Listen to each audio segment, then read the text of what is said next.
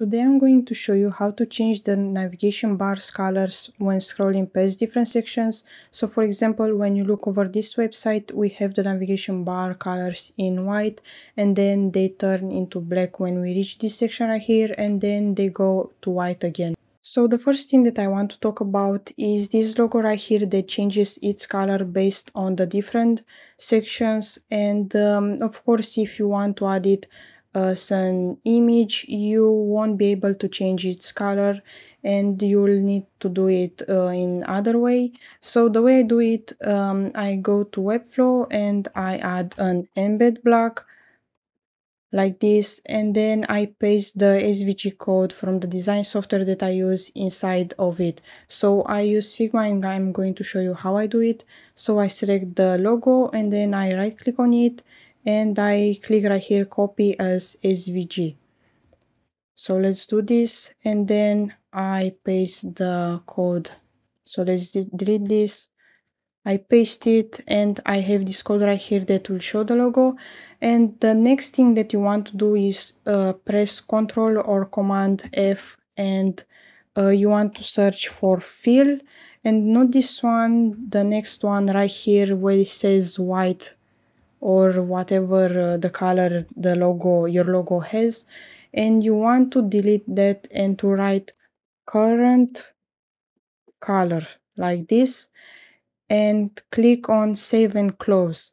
So what it does, it allows us to change the color inside of Webflow under typography right here, color, and you'll be able to change the logo's color right like this. And the other thing that I want to talk about, we are going to change the logo color and also the links color.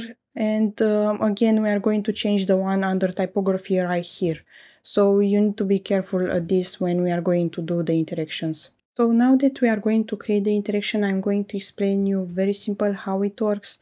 So if you look at the navigation bar right now, it is white, and then when we reach this white section right here, it turns into black, and then it turns into white again when we reach this section right here. And if we scroll back up, it turns into black and then white again. So the thing is that with this interaction, when we are going to create it, we are going to add an iteration called scroll into view in Webflow, and it can be a bit hard to understand, but I try to make it very simple. So let's go into Webflow and I'm going to add on this section right here, I'm going to add an interaction, and under element trigger again I'm going to add scroll into view, the interaction that we are going to use. And if you look right here, it has two parts. When scrolled into view and then when scrolled out of view. So this interaction has two parts. So let's say that we want to add an animation when scrolled into view. And if you look right here, it says offset 0% and it has this icon right here. And let's say that we want to add another animation when scrolled out of view. It has again offset 0% and it has another icon right here. So the thing is that I'm going to explain you what this means, what offset means. And I created a project right here to show you how this works. So let's say that we are going to scroll that section and we are scrolling down on it and then down again. And if you notice these red bars, it shows you where you are on that offset from before. So the way that you need to think about that offset is, let's say that you want to add the interaction on this section when scrolled into view. Let's say that you want the interaction to start playing right when we start scrolling on that section, and you should add on that offset, you want the interaction to start playing at 0% because that's when it starts playing right from the start, right when we start scrolling on that section. So the red bar shows you where you are when you scroll. So let's say that you don't want it to start playing right when that section enters our screen. You want to start playing when we are about in the middle of that section. And that means if you look at the red bar right here, we are at about 50% of it. and that's what you should add right here on that interaction, because that's when the interaction will start playing. So this is the easiest way that I can explain you. This is the interaction when scrolling to view, but then if we scroll down, we have the out of view interaction and that red bar right here that shows you where we are and where we should add the interaction. So let's say that you want the interaction to start playing right when the interaction starts scrolling, right when we start scrolling down on that section, and it should start at 100%, it says right here. But if you want it to start playing when we are in the middle of it, you should write 50%. So right here when it says offset. And another thing is that if you look at the icons, it shows right here that the bar is at the top on when scrolled out of view, and if we look on the project, the bar is at the top. So this is the easiest way that I can explain you how this interaction works. The other thing that it is a bit more complicated, and it took me a while to understand, is that when we scroll down on this section right here, again it has two parts, the in view and then out of view animation of the interaction, so part of the interaction. And this interaction, of course, because it has two parts, it works just one way, so just when we scroll down. So when we reach this section right here, we should say when scroll into view I want it to turn black, and then when we scroll it out of view I want it to turn black for the next section. So this is the again it works only one way. And then when we reach this section, we should say right here when scrolled out of view I want it to turn into black for this section right here, and then for this one right here when scrolling into view it should turn into white. It is a bit hard to understand, but let me show you again. So when scrolled down, the interaction works just one way. So imagine that this section right here is the white one. When scrolled into view it is black, and then when scrolled out of view, when we reach 0% right here, we want it to turn into white for that last section. And then when we reach that section, imagine that the last section is this one right here. When scrolled out of view right here, I want it when it is about 0% to turn into black for the white section, the one right here. And for this one we aren't going to add again nothing when we go up, but for the one at the top we are going to add when scrolled into view I want it to turn into white. So again it works just one way. So let me show you again the website. When we scroll down we don't have any interaction right here when you scroll down, but we have on this one right here again when scrolled into view I want it to turn into black, when scrolled out of view I want it to turn white, when on this one when scrolled out of view I want it to turn black for this one, and on this one right here when scrolled into view I want it to turn into white. So this is how the interactions should work. So let me show you how. Let's start adding this, and hopefully it will make a lot more sense.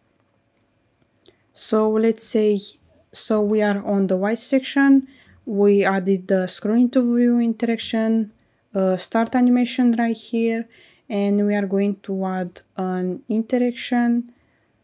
So let's say, let's call this navigation bar white, black, because we want it to turn into black. And we are going to select the logo right here, and again we are going to add it as text color, because this is where we added the color before under typography, and we are going to set it to black. And then we are going to select the text right here, and we are going to add it again as a text color, and we are going to change this to black. And for the duration, we are going to set it to 0 because we don't want the animation to really see it. We want it to change very fast. And we are going to click on save, and again on the offset right here, let's look again on that example. So we don't want it to change, the navigation bar to change when we are at 0%, because it will change right before when we are on that black section. So I'm going to show you, we don't want it to change into black when the section right here starts entering. We want it to change right when we are at about 90% or something like that, and we actually enter that section, if you look right here. So again, right here, when we are at 90%, we want it to change. So we are going to write right here 90%, and then we are going to add when scroll out of view. For the next section right here, we want it to turn into white. So if you look closely, it turns into white. So we are going to add another animation, and we are going to call this one navigation bar white. And we are going to select again the logo, text color, and white, duration 0.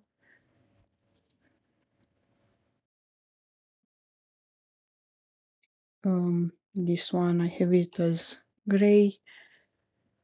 Save, and then again for the offset right here, let's look on the example that I have.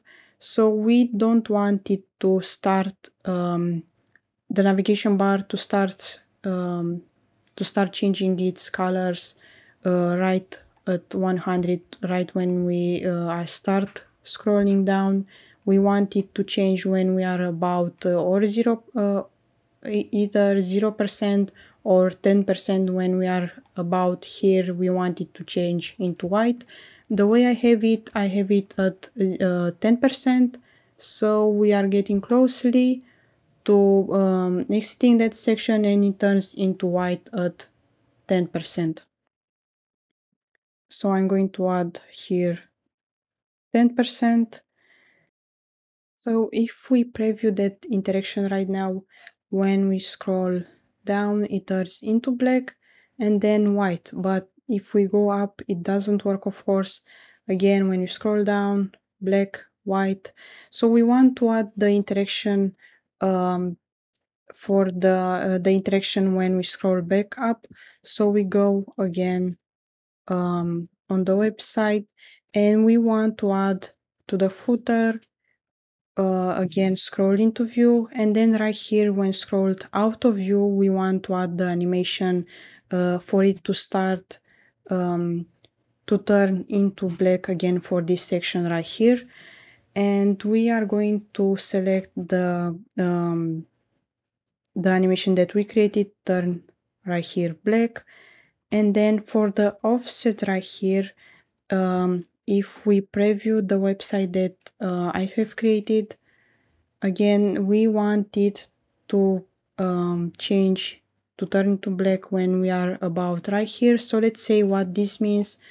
If we look on the example that I show you, so again when we scroll up, this is what we use. We are using the out of view interaction. So we are going to look at the red bar right here. So we want it to turn into black when we are at about right here. So it should mean 90%. So let's go and add it right here. So when we are at 90%, we want it to turn into black. And then when we look again over that website, we want it to turn into white right when we enter this section right here. So we are going to select the section at the top, add again scroll into view, and then we are going to add when scrolled into view right here an animation. we are going to select white. And for the offset, we are going to leave it to 0. So let's look on the website that I created right here that shows. So when we enter it, we want it to turn into white right exactly when we enter it. So it should be at 0% like it shows right here. So let's publish this and look how it works. So it turns into black, white, then black again, and it should turn into white right here.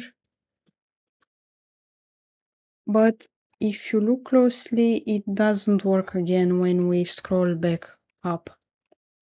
So the thing is that we need to add a false trigger, how I call it, because if we look, for example, on the section at the top right here, we have the interaction added only when scrolled into view.